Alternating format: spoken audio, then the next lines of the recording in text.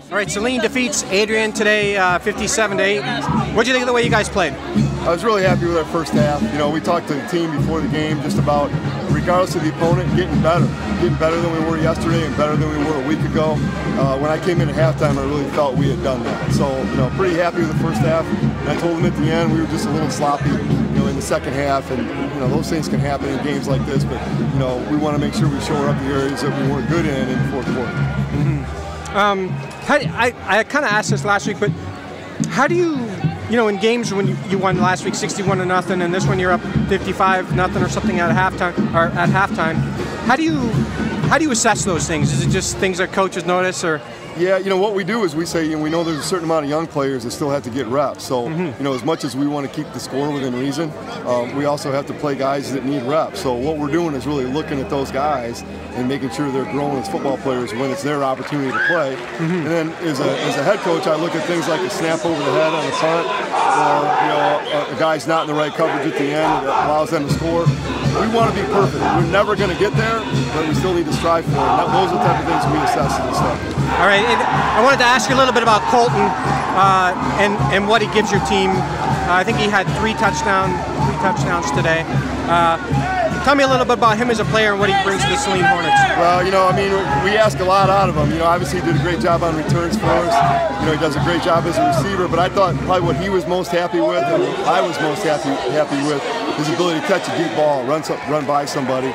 And we wanted to, you know, show that we were willing to throw a fade, and that was a big catch out of him. He gives us everything: toughness, great hands, you know, ability to run with the football and catch a football. He's a great leader for us right now. And he fights for every yard out there, doesn't he? No question. You know, with his size, he's going to get banged around. He gets beat up, but you'd never know it. He's so tough. It's hard to get him off the field. You like having wrestlers on this team? Oh, absolutely. You know, they're great D. You know, I always said wrestlers are great D linemen for us, but all of a sudden this year we got them in skill positions, receiver and at running back. So love wrestlers and what they bring to the program. 2-1 at this point. What do you think of where the team is? You know, I think what's hard for people to understand probably is we assess everything during the week with our week of practice and then what our performance is, again, regardless of the opponent. I am happy that I think over the past 2 weeks, and probably this week in general, or probably more specifically, I felt we got better in practice, felt we got better offensively in particular, and that's what our goal's got to be. I told the team, we know what's looming later on in the schedule. So regardless of opponent right now, our goal has got to be to get better so we're ready for those, you know, those tough teams that we're going to have later on. So you're about to start the SEC Red schedule.